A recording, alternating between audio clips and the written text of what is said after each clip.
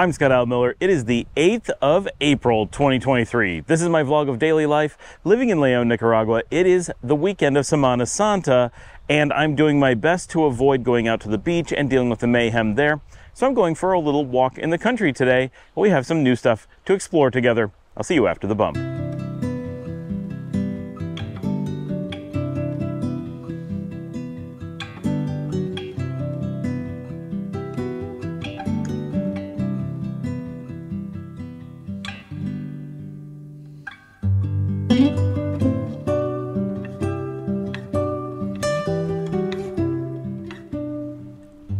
Happy Saturday, everybody. It is a pretty nice morning. It's warm, but it's not terrible, but we're heading up to 97 degrees today. And today is the massive day of crowds out on the beach. So while it'd be interesting to go out there and film, and I hope that something happens that I end up going out there to do so, it's a lot of work and a lot of stress, and overall I'm going to try to avoid it because it's just not worth it. But I am going for a walk this morning because I'm way behind on videos, and today I'm working very hard to do catch up on them.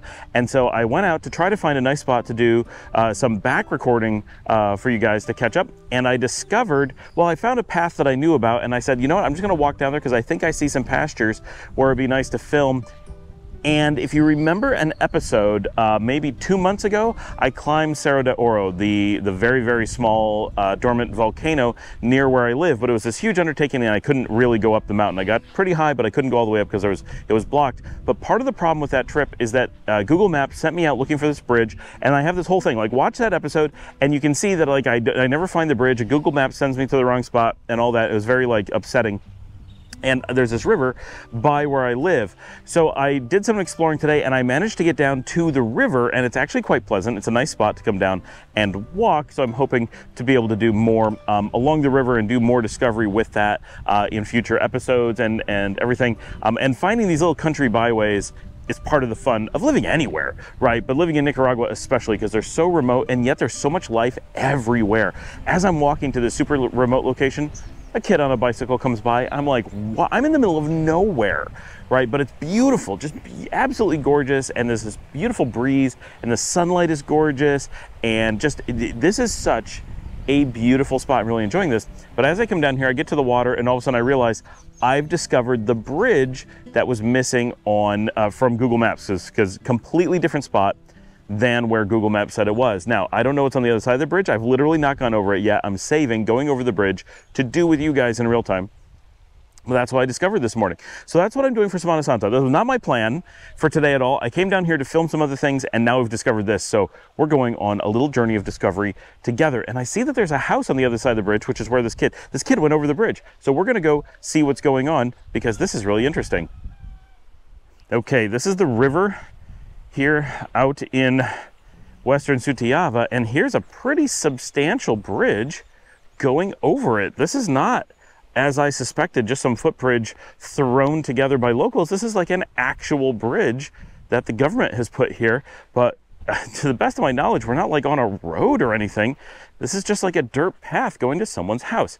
So I have no idea what's going on here. It's very, very interesting. I mean, obviously this is an old, scary bridge. Okay, I'm very scared walking across this.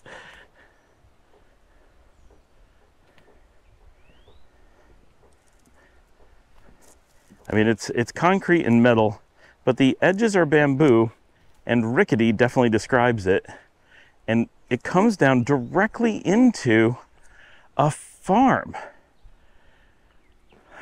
So this may be all private property over here, but that doesn't make a whole lot of sense given that there's this huge bridge for it. But we've got these beautiful fields over here. This is gorgeous. And I don't think I'm gonna do a lot of exploring right now because I wanna come back. I don't have my phone with me. I didn't intend to come down here.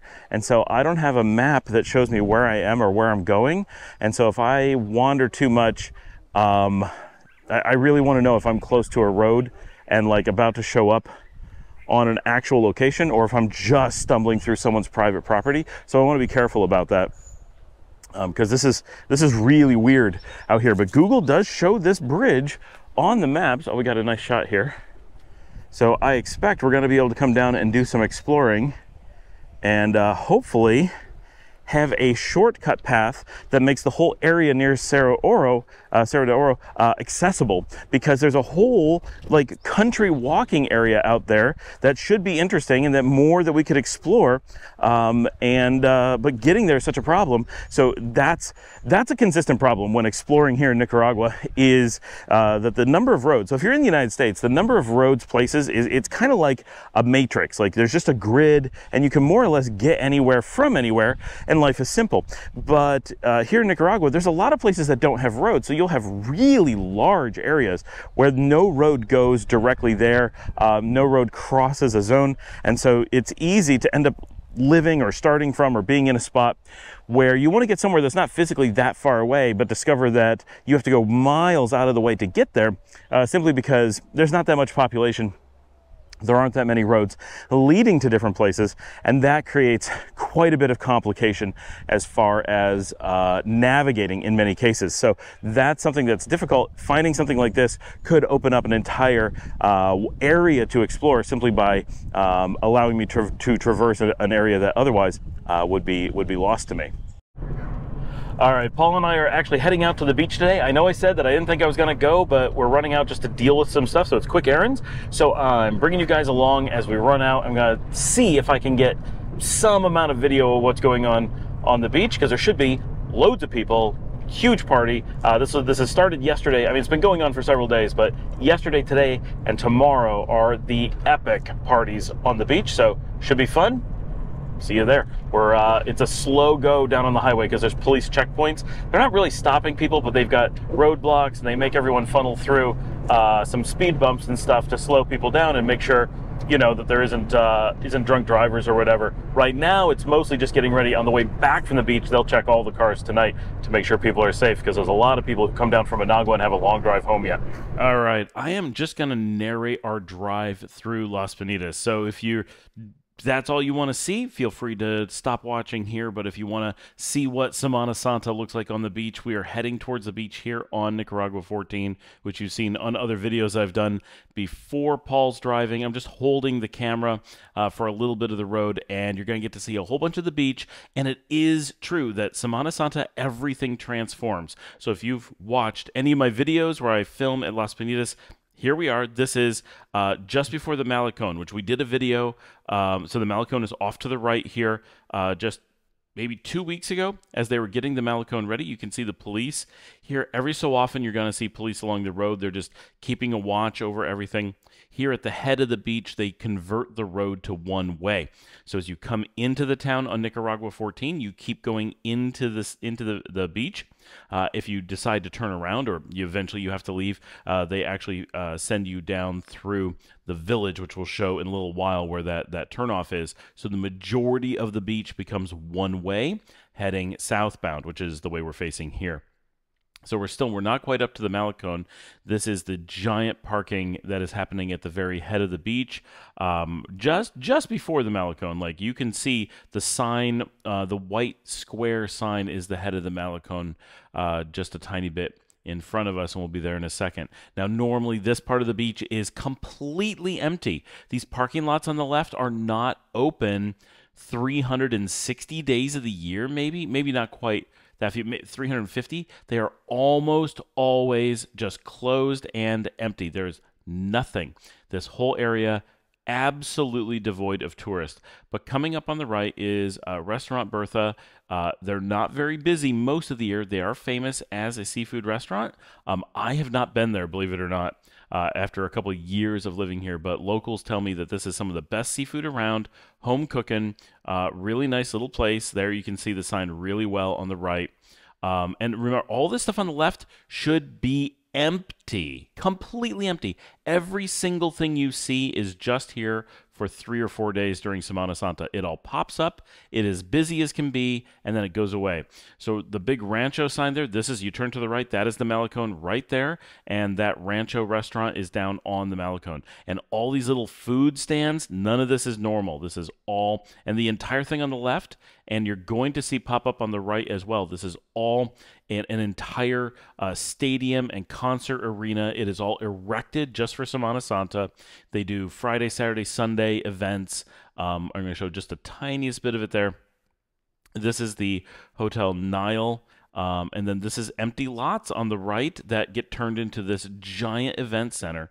Every year they do exactly the same thing. They bring in this huge front wall. They put in a giant stage in the back. Some of the biggest bands in the country come in and play. Tickets range, the cheapest tickets are $43. Remember, this is Nicaragua where minimum wage is $200 a month. So that is 1/5 or more of a minimum wage monthly salary for a single entry ticket. This is the ticket booth, the bullet area on the right. And the top tickets that I've seen being sold are about $75, and I've heard a rumor that some of the tickets are into like the $150 range. This is a crazy expensive event. In the U.S., this would be expensive, but here in Nicaragua, it is outrageous. But it's the biggest thing of the year. There's more police on the right. They're just keeping an eye, keeping the road down to one lane, making sure that traffic doesn't stop, because if they're not there, cars will just pull over and stop, and it will be a mess. Some of these hotels along here, this is the really slow zone, so they're all closed much of the year. One of the biggest ones there, we've only seen it open maybe 10 to 12 days a year. They're in terrible shape. We noticed new for sale signs popping up this year. Of course, everyone, if you're going to sell, you get your signs up for Semana Santa. That's the Polish restaurant on the left.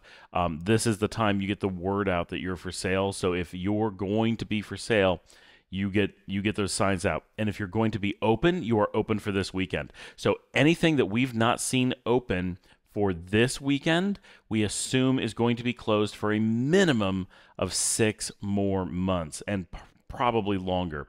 Right, things are still going out of business. This is the university on the right, by the way, and on the left, this is what we call the shrimp farm. It is an enormous industry for Nicaragua, and now these are restaurants there on the left, and a few hotels on the right. Very, very small, very sleepy part of the beach. Even now on Semana Santa, you can see there's little pockets of people. There's some people walking because they're staying in this slower zone and walking to where the big party is, but there's the main beach, main party down at Playa Roca and Simple Beach. And then there's the pop-up national party where they take the empty lots that we already passed and they throw up these new constructions just for Semana Santa. But that's about it. There's the 2 big zones, and then this area in the middle remains really sleepy. A lot of these are private houses. They're not, they'll get busy. People will throw private parties, but they're not open for all of these out-of-town guests. So most of the beach, even on the busiest days of the year, not too busy through here. But you can see there's a consistent people walking down the sidewalk. This area on the left, normally that's closed, opens for parking for this. And we're coming up on the first of the real hotels here on the right. That is Bomaloo. They're a pretty busy hotel and restaurant in general, but then more houses along here. And we're going to come up in just a minute. This tall building on the left that you can see already, this one's a bit of a surprise. This is the largest venue in Las Peñitas, and it has always opened up for Semana Santa, if nothing else. When we first came to the beach, it was still open. It's now been closed for a couple of years, but importantly, this year they did not open for Semana Santa. This is the public beach on the right. I'm just showing all of this is just pop-up temporary space. It'll all go right away again. And this is a friends of ours house right there. And continuing on down the beach. So this giant venue, never have we seen it not open for Semana Santa before. And this year they kept it closed. So it is done. It has no hope of reopening at this point.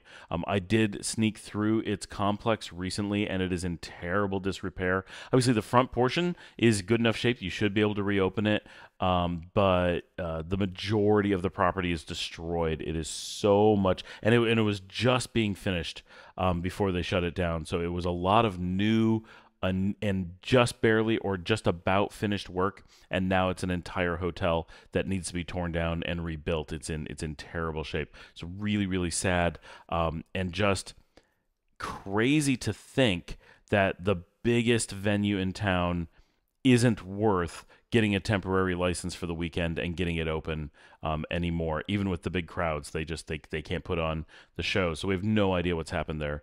But that was a big surprise for us because we do pay attention to who opens, who closes, and sadly, it is consistently still after all these years. We're still seeing more and more businesses go out of business. We're not seeing, every so often we see one turn over, but we don't see any new ones outside of just little tiny food stalls. This is the one of the left turns where the traffic will come back in. Where traffic was heading out of town is up by where I said the shrimp farm was. Some restaurants here on the left. Monoloco, another one. It closed a few months ago and no one bothered to get it open for Semana Santa. So that's just awful. Playa Roca here on the right, and that means coming up right here. This is the Simple Beach Lodge. This is our hotel, so we're going to park here. We're actually able to drive in, and then I'm going to walk you through so you can see what it looks like. Now, this is the middle of the day, so this is the slowest part of the day, but it's pretty good. This is quite the curb. I can't believe Paul drove over this curb. We bottomed out the car. I'm like, it was bad. All right, so this is the hotel, and it's good and busy. I'm hoping that the noise is not too bad for this, and you can see we got a lot of tables going on. It is a good crowd for Semana Santa. It is always really neat to see how many people come out, and everybody's enjoying the hotel. This is now, we're kind of going through a weird branding, and we're trying to find out what we're supposed to do. It's the Simple Beach Lodge is the name of the complex, and the restaurant is Pirates Point. Of course, Tonya put up Pirata Point, which is Spanglish. We don't know why they did that. They did that to several of the businesses where they put up these weird Spanglish signs. It's Pirates Point in English. If you want to call it in Spanish, that's okay, but then it would be Punto Piratas, not. It's just weird mixing the languages together. This is not the busiest time of day. I'm surprised by how few people are actually in the water. Typically, I think we see more people out swimming, but this is a pretty hot part of the day. But the restaurants are quite busy. But we were really happy with how well our place did, because you just never know, right, how it's going to be and how busy it's going to be every year. So this was really good. A lot of people came out. People seemed to be really enjoying themselves. Our numbers from the hotel and restaurant were really good. And you can see all of our new artwork there at the outside. I'm going to try. I think I'm going to make it through and show the other side. This is the main restaurant, and this is the hotel portion. We now have pool table in there. You can see we put in like a bar. We've changed it up a little bit, and the new murals that are in there. So this portion is what the restaurant was when we first took it over, was only this section. So we're more than twice as big now. This is the new section again. There you can see our hotel managers working at the bar, checking things out. The hammocks are surprisingly popular. Coming from America, you would never guess that hammocks would get so much traffic. And then Paul and I left, so this is us going south again from the hotel. This is Suyapa on the right, which traditionally was the busiest hotel in town, and now is it's for sale, not doing well at all. Horrible repair is what we've heard, or needs a ton of repair. And so basically no one's willing to buy it because there's so much work to be done, is what we hear, right? We're not looking to buy it, so we haven't been touring it specifically. But this area gets a lot of traffic because this is starting with Playa Roca and heading down. This is the busiest part of the beach because you've got our really busy hotels and bars all grouped together on what we call the corner. And then Sua is the busiest of the standalone restaurants in town, so a lot of cars pull up along the side, and that's their parking on the left. Huge restaurant, great food, packed, really good service. That's a place to check out. You can see there's quite a few cars there. Parking there is tough, though. These then are private houses, and then there's, as you go forward down the beach, there is a bit of new bars and little tiny restaurants that have opened up in front of us. We're not going to go all the way down there. You can make it down to Barca de Oro. There's a few things that are pretty busy down there. But this kind of up to this turn is where everybody wants to be because it's the stretch that every car is coming through. Everyone's there. But this is the turnaround to head back, so you can kind of work our way through town. So this is weird that these roads get 0 cars for the entire year, and then just for Semana Santa they direct all the traffic down these roads, so you never drive on this road, and then suddenly hundreds of cars are doing it, and it's kind of a mess, and some people are going the wrong direction. I'm going to show off to the right. This is the big open parking lot, and it's normally just mud. Look at how many buses, once we get past the church, you'll be able to see in a little bit. So many buses that have come in and are waiting for it to slow down so they can take people back out. And a little tiny amusement park. I've never been down to see like what they do, but they set up like a little tiny amusement thing in there. This is the middle road of Las Peñitas that we're driving through. So if you're looking at a map or you're looking at my walking tours that I've done in the past, this is the middle road that has one or two things for sale over there on the left. That one, for example, it's an empty lot, but it does have a wall.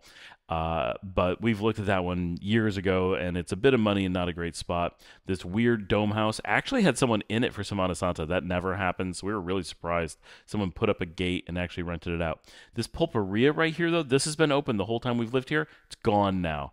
That they didn't bother to be open for Semana Santa. Again, really telling of just how little faith people have that just bothering to stay open through this busiest weekend of the year, not worth it. On the left is the house that we bought and then gave up because they tried to scam us on the deal, selling us only half the property that they had promised.